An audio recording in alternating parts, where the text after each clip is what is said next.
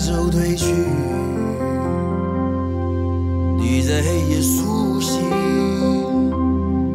冰冷的天空，流星滑入眼睛，爱到最后出局，我已不能自己，谁能陪我一起走向夜的深境？今夜无风，生命开始倒叙，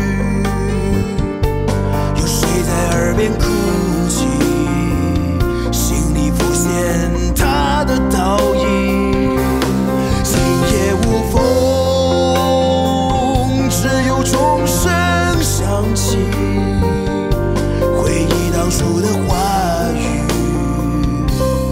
都已被他封闭。明天即将来临，你将不再哭泣。当太阳重新升起，我将悄悄离去。今夜无风，夜色清澈坚定，我在向你靠近，也想和你远离。我在向你靠近，也想和你远离。今后我入梦，与你相拥。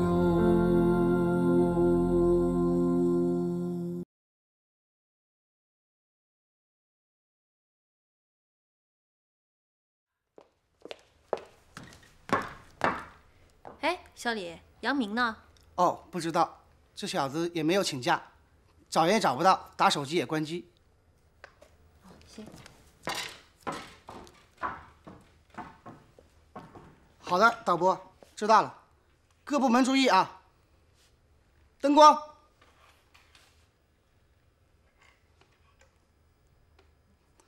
5、4、3、2。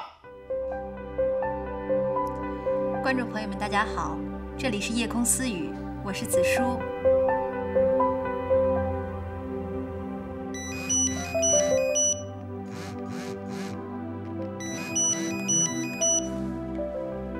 喂，秀欣。蔡福平从公司借了3辆车，你知道吧？啊，我当然知道了，是我陪福平去刘准那儿借的。怎么了？怎么了？出大事了！其中有一部车出了车祸，把人给撞了。你说什么？撞人了？严重吗？医生说伤者因失血过多，救活的希望很渺茫。怎么发生这样的事呢？你知道撞的是谁吗？谁呀？是你的同事杨明。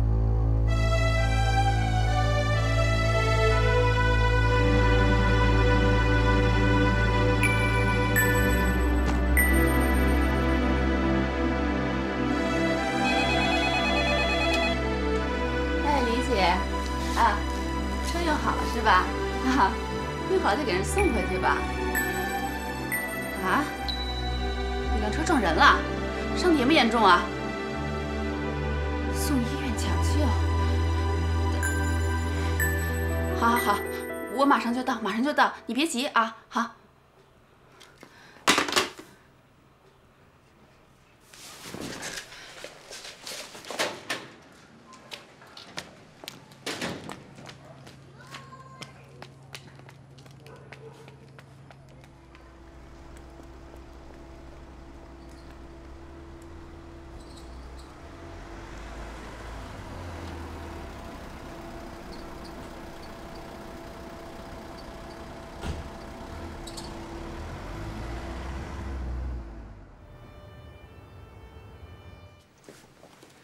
你现在马上去打个电话，让台里研究一下杨明的职务由谁来接替。好，快点，快点。林总，真的不是我违章，当时绿灯一亮，我一踩油门就出去了，谁知道他……李师傅，现在正抢救呢，一时半会儿恐怕也没结果。待会儿，你跟交通队做完笔录，先回去休息。有什么事儿明天再说。好。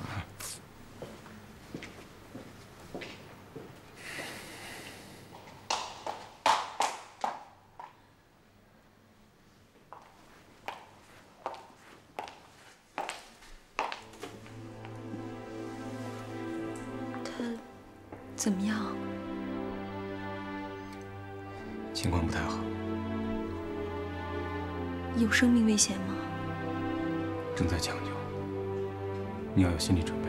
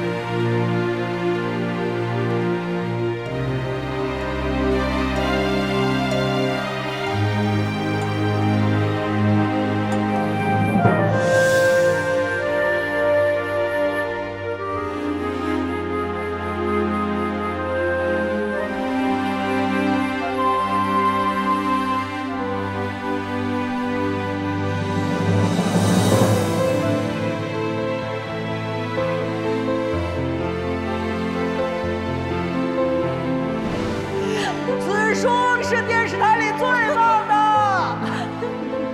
我养你，终究要当上电视台的台长。我给你出个主题，就写你和尹修仙之间的恋爱经过。你取笑我的吧？你们俩那叫郎才女貌，写出来我还想看呢。你什么时候变这么俗了？这人都有俗的一面嘛，七情六欲谁没有啊？说我俗，那就俗呗。我们俩这关系还用打欠条？再说了，这么多年的同事，我要对你一点信任感没有，我也不会借给你钱呢。说白了，对你啊，放心。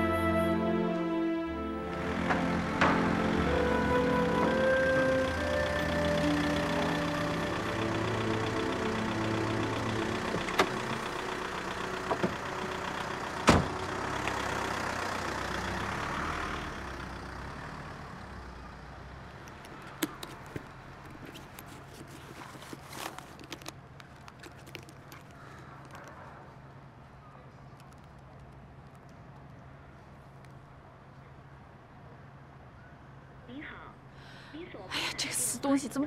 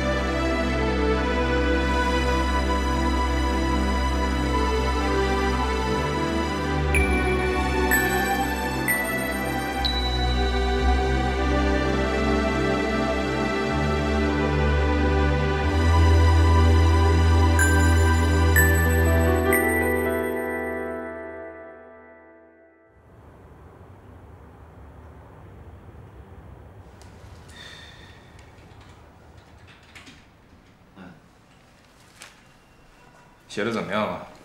啊，不错啊，这哥们儿写的编的有鼻子有眼的呢。我念给你听听，康哥啊。这标题就特逗呢。女主播婚外恋情曝光，电视台情人意外身亡，电视台制片杨明和女主播有染，20万元巨款不翼而飞，杨明意外死亡，警方正在调查中，不排除有他杀的可能。而撞死杨明的车正是本市辉煌公司的总经理。哎，我觉得你这就应该点名，就直接写上尹修星，总经理尹修星。然后他恰恰是女主播的丈夫，本案更加扑朔迷离，不够狠是吧？再来点狠词儿。够了。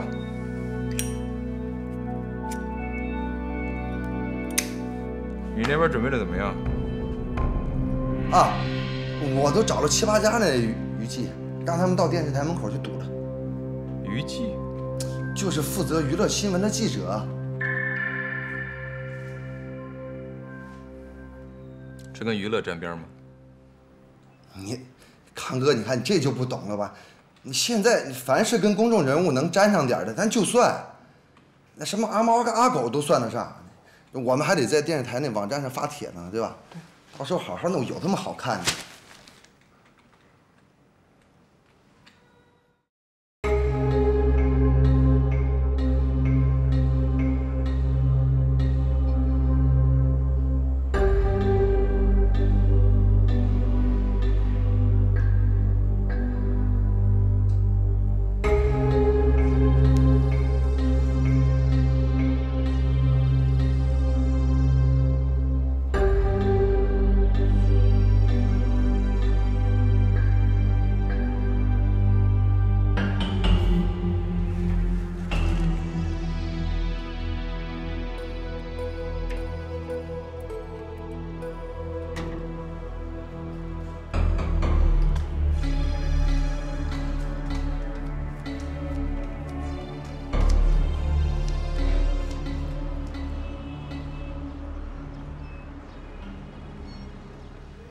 你们辛苦了。等尹总回来，我会把你们的处理意见转告给他。那好了，请留步吧。好，再见啊。好，再见。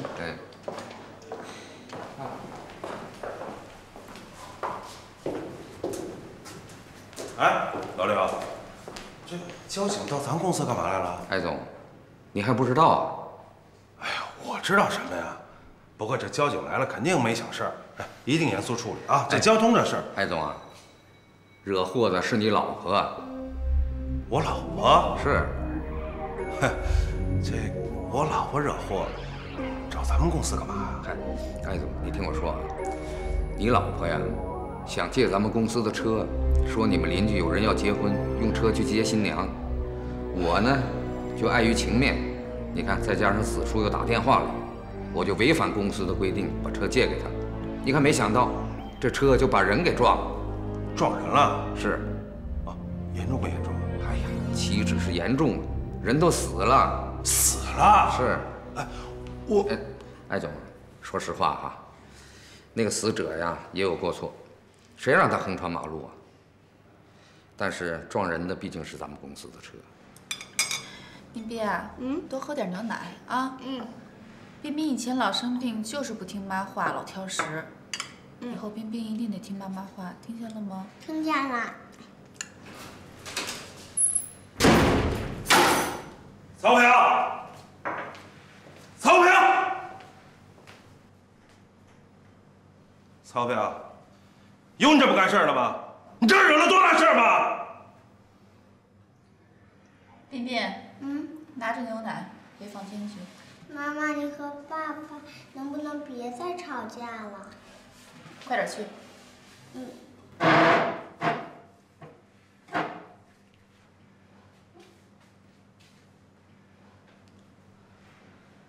曹平，啊，你到公司借什么车啊你？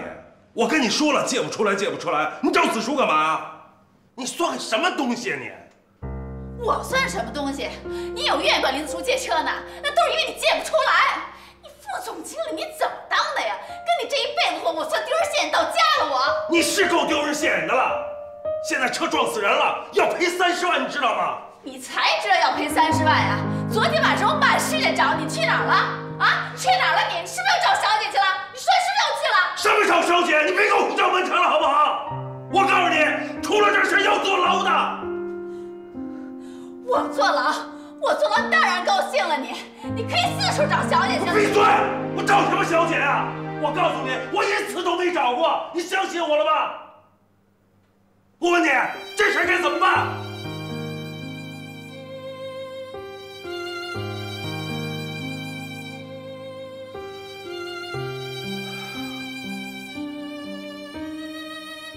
你说，你说啊，傻眼了吧？平常吹牛那种精神在哪儿去了？我告诉你，现在跟我去公司，把事情原原本本跟我说清楚，该罚款该坐牢，你给我顶着，我们俩留准给我背黑锅。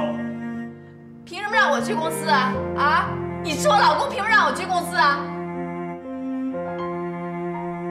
明明还这么想呢，我凭什么去啊？好，我可以请你顶，但是你要记住了，我认可坐牢，我也不愿意见着你。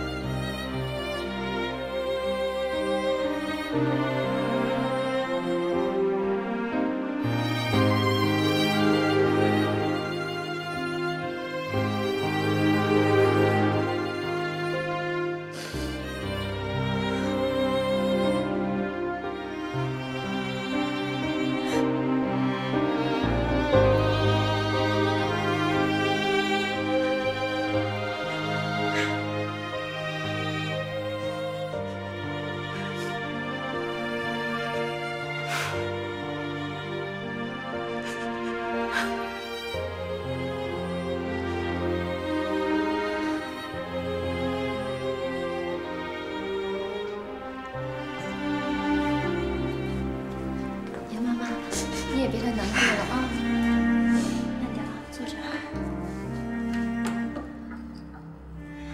杨妈妈，杨明是个孝子，我知道他肯定很爱您。我想他在天堂里肯定惦记着您，心里一直想着您。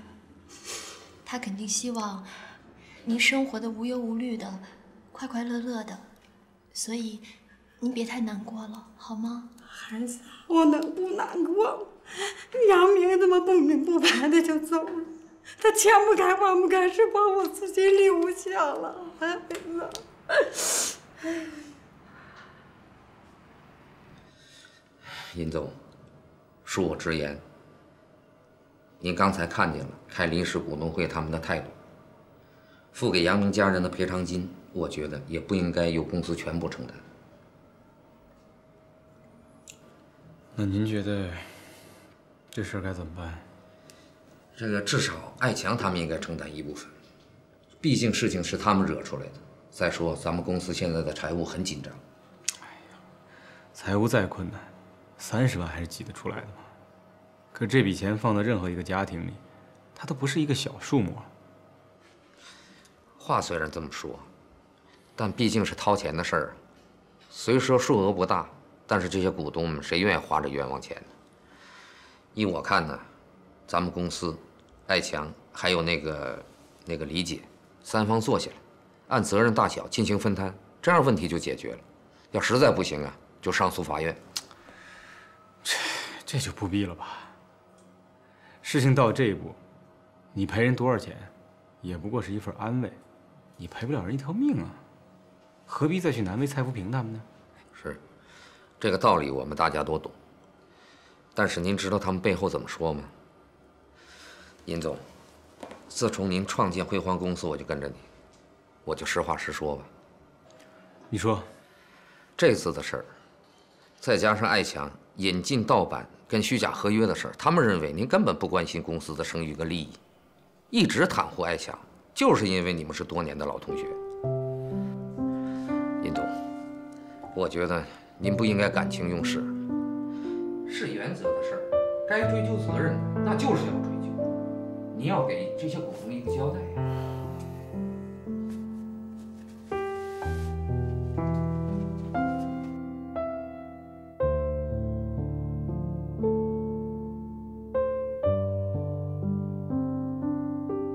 快吃吧啊！这些都是你爱吃的，妈给你买了。妈妈，你不说这些都是垃圾食品吗？怎么还让我吃啊？那你吃不吃啊？你要不吃，妈收了啊！我吃。你快吃吧。来，彬彬，吃个煎蛋长大个儿啊！妈妈，你吃吧，你也要长大个儿啊！妈长不了大个儿了，妈定型了。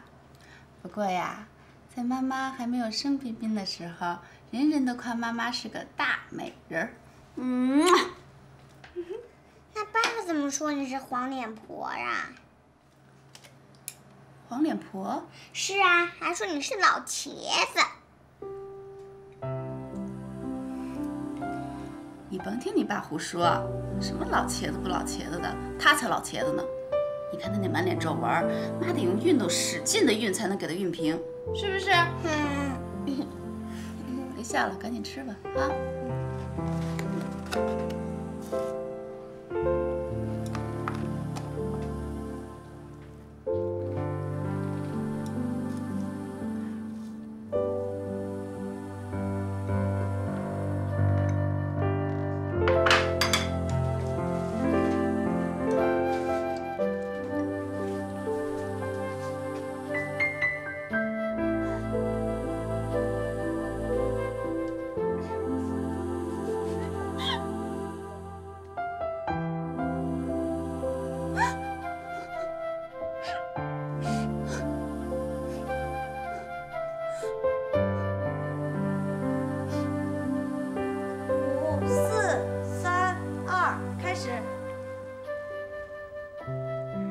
亲爱的观众朋友，你们好，我是紫淑，又和大家见面了。不知大家是否还记得，8年前的冬天，这里下了一场大雪。我记得当时树木是银白的，屋顶是银白的，眼前简直银白的没有了界限。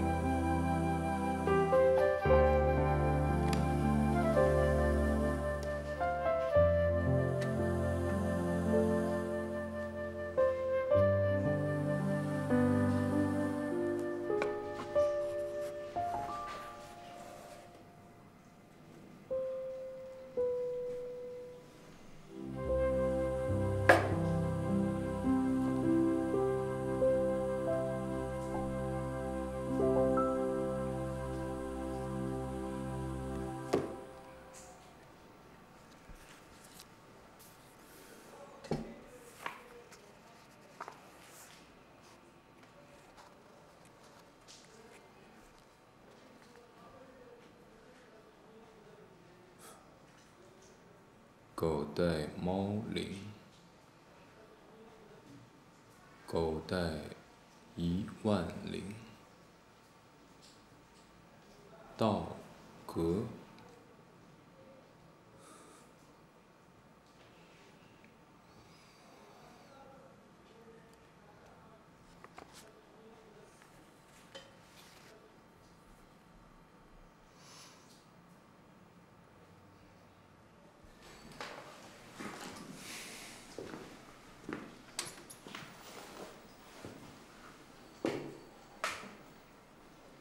一望无际的洁白，真的让我心底豁然开朗，充满了少有的纯粹。好，下面我们来接听第1通热线电话。喂，你好。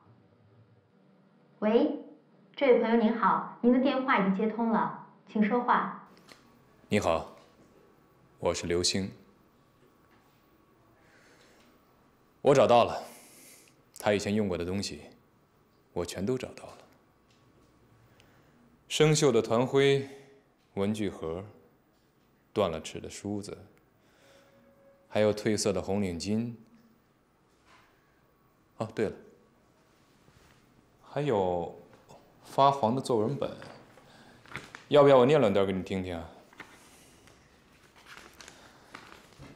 题目叫《最亲近的人》。他是我们家的邻居，自小我们一起长大。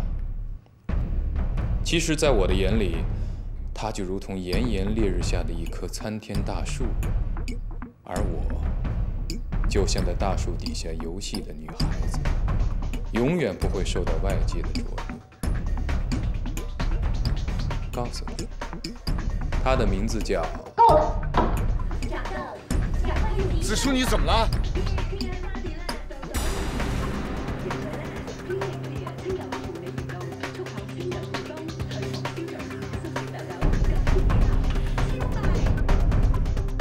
什么怎么了？我不是告诉过你吗？叫刘星的电话不要给我接进来。我怎么知道？你又没跟我说。这样，我怎么没有说呀？是你自己没记住。你怎么说话着？哎，紫淑啊，你别在我面前耍大牌啊！这孩子痘痘越长越多，学习总分心，赶快用鼻豆啊！祛痘快防复法鼻痘。妈妈送我鼻豆，痘痘真的没再长。林紫淑啊，你不得了啊！我看你是想杨明想疯了吧？你什么意思啊？没什么意思。你告诉我，刘星的电话怎么了？只要是热线，我凭什么就不能接进来呢？我让你别接就别接。你主持人怎么了？你名主播你就高人一等啊？你以为领导宠你，舍不得骂你，你就可以得意忘形？我告诉你啊，我不是杨明，我根本就不吃这一套。你什么意思啊？啊，领导宠我怎么了？我看杨明就是比你强100倍。对，他强，他不强怎么会那么招人呢？你少在这含血喷人啊！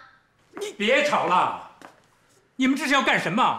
啊，这是像工作的样子吗？紫淑，你到我办公室来一趟。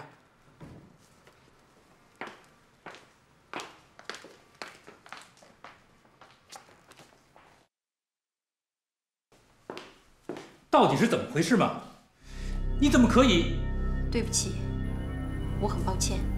在工作上，你向来都是一丝不苟，从来不会把私底下的情绪带到节目中来。正是因为这样，你才……可是你知道不知道？就是因为今天晚上这件事儿，台里的领导知道了，肯定会刨根追底。你为什么会出现这样的差错？到时候，我可真是没有办法交代了。好了，我也不多说了。总之一句话，你要是再犯同样的错误，那么不管是对台里的领导，还是对观众以及单位的同事，我可就真是没有办法交代了。你明白吗？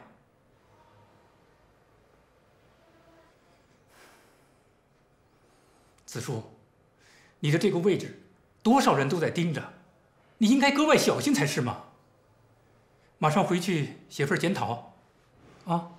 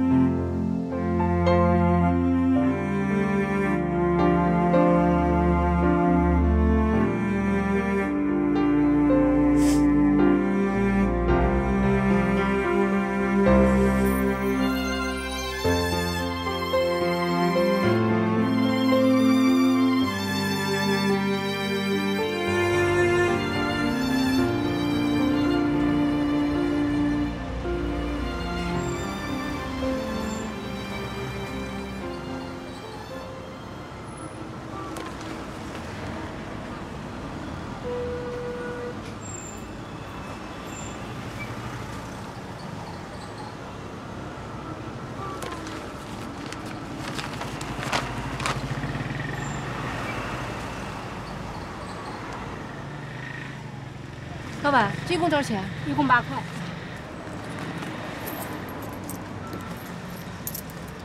来，8块给你，谢谢啊。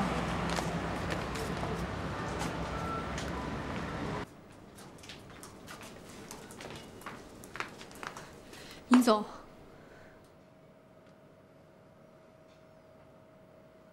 有事吗？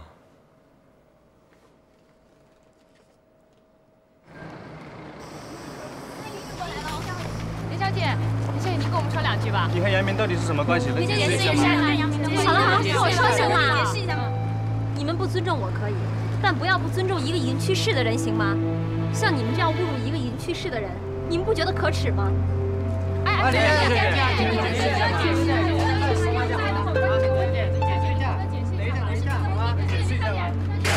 你听说了吗？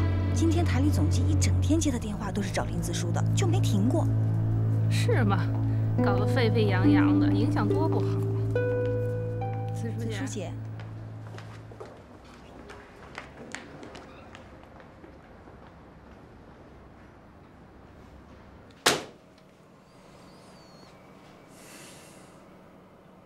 最可恨的就是那些小报，他们还含沙射影地说撞杨明的车是咱们尹总的，还说这里边肯定有内情，说尹总表面上光明正大，背地里干了很多盗版的事儿。尹总，你要不要给紫淑姐打个电话？我想她现在肯定很难过。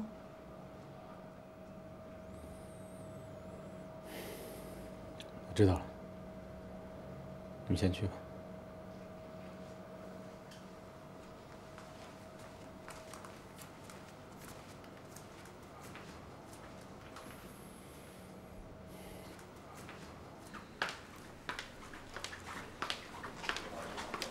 真是看不出来呀，她有这么好的丈夫，为什么还要勾引别的男人呢？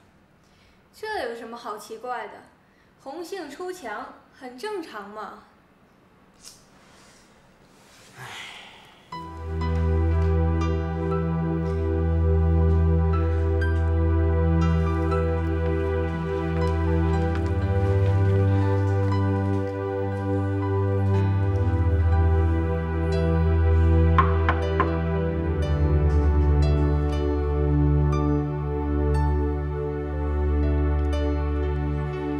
你要请长假？是，我最近身体不好，精神状态也不佳。你说呢？我觉得紫淑也该休息一段时间了。那好，你就好好休息吧。主播的事儿呢，我们再商量。不过，你要早点回来呀。好，谢谢主任导演。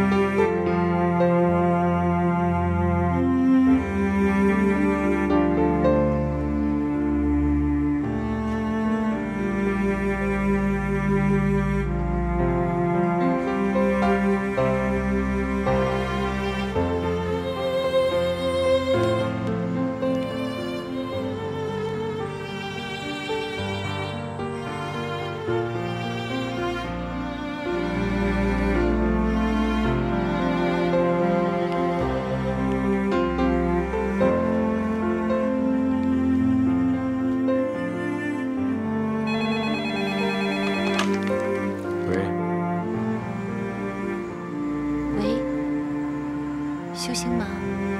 是我。单位临时安排我出差，去采访，几天后就回来。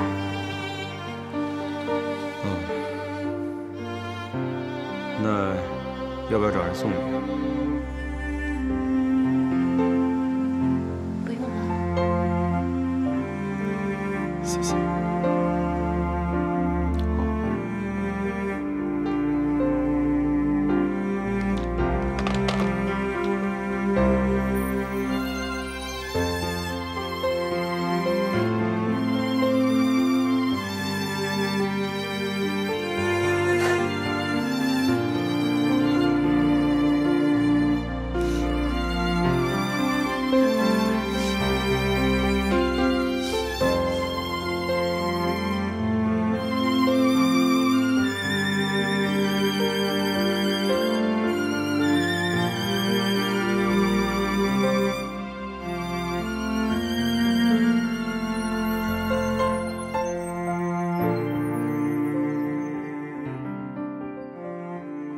尹总，死者家属方的委托律师已经提出赔偿条件了，您是不是要看一下？不用了，您是公司的法律顾问，你们看着办吧。可是尽量去满足死者家属提出的条件。不管怎么说，我们还是有不可推卸的责任嘛。要是这样的话，我们可以安排3方协商解决。至于赔偿金额的方面，老李啊，我还有点急事儿，得出去一趟，咱们回头再说。啊，行。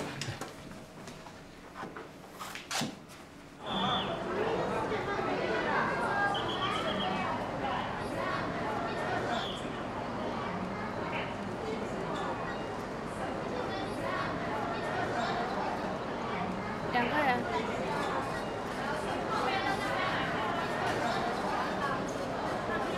你好。你好，一张去大庄村的，15块。在外面上车。谢谢。好。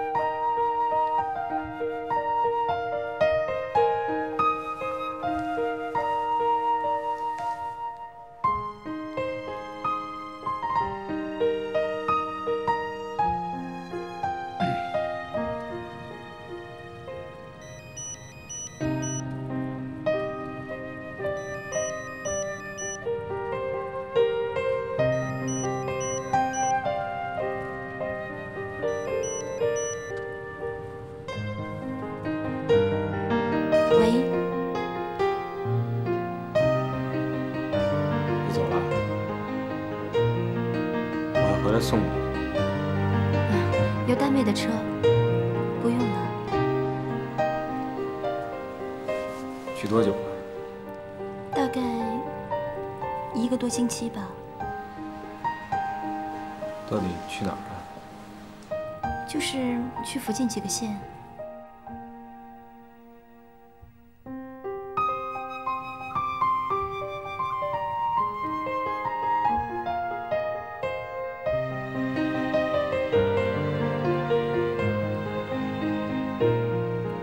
再说吧，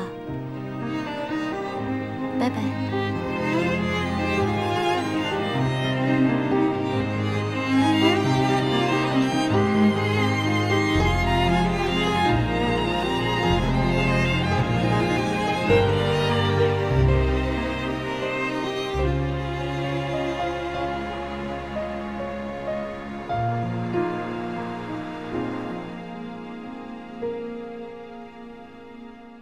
这么说，那个人真的被车撞死了？那当然了。你说，这算怎么回事？这是，我家这大喜的日子就触了霉头，多不吉利呀！那蔡福平还让我赔钱给人家，这关我什么事？是她老公那单位司机不长眼，哼，这能怨我吗？是吧？哎，我算是倒了霉了，早知道这样，就不找他借车子了。那你付他钱了没有啊？付了，能不付吗？你以为蔡福平是省油的灯啊？那你付了多少钱呢？好几千块呢，就这，他还嫌不够。哟，他这样可不太好。老公那么有钱，居然和邻居……哎呀，得了，她老公有个屁钱！哼，不瞒你们说，我后来才知道，爱强在公司也就是部门经理一个，没多大能耐的，跑腿的。姓李的，你敢再说一遍吗？啊？说什么呢？